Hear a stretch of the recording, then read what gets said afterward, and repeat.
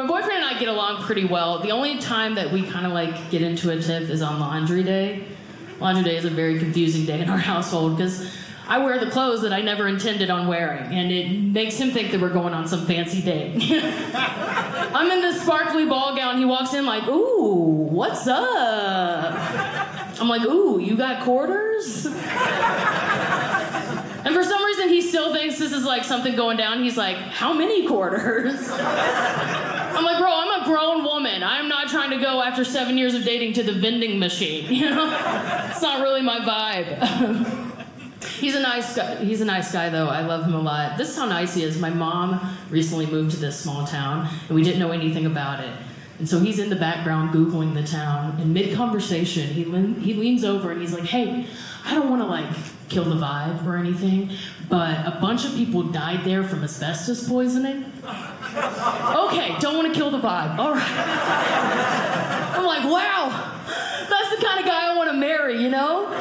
Someone willing to keep the vibe alive but let my mom perish. I love that.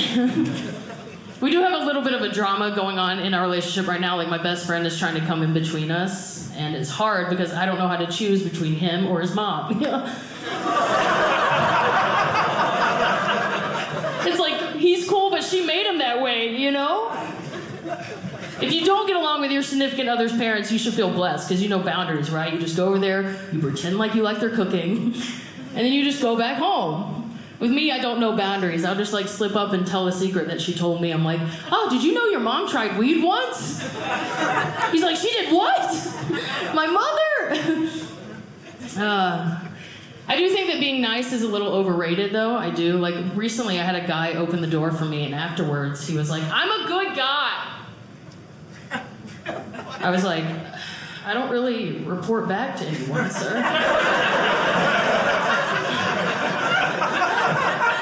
That's really just something you gotta keep going on your own, you know?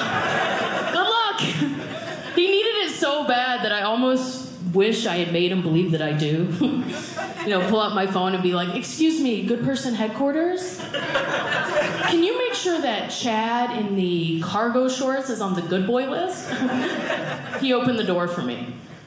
Am I old or disabled? Not in my opinion. All right, I'll let him know. They said you're gonna have to stop catcalling Chad if you want to get into heaven.